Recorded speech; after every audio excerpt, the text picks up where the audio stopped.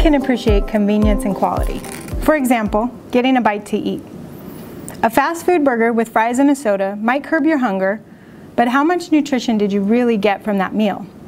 In order to find something to eat that is of better quality, we could all agree that it's going to take something more than a fast food meal. High-quality food examples would look more like a balanced meal of fresh vegetables, lean meats, and whole grains.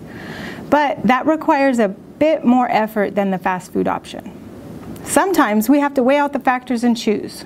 Do we want convenience or quality?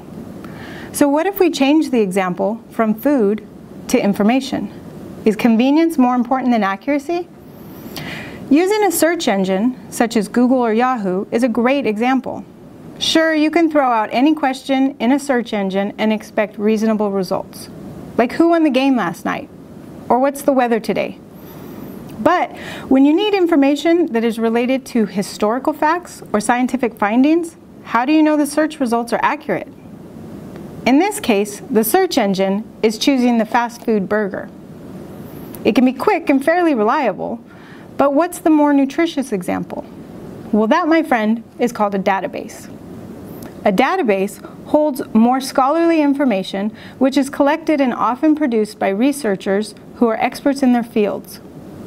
Databases provide information that is safe, accurate, current, validated, copyrighted, and well organized. Most people will access a database through their library. Libraries purchase databases so their patrons will have access to high-quality content for free. Databases are focused more on scholarly books and articles, much more so than search engines. Many databases contain academic journals, magazine articles, newspapers, and other sources, many of which have undergone peer review.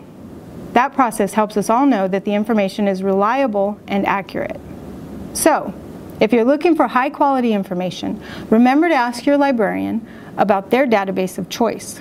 It's the nutrition option for your brain.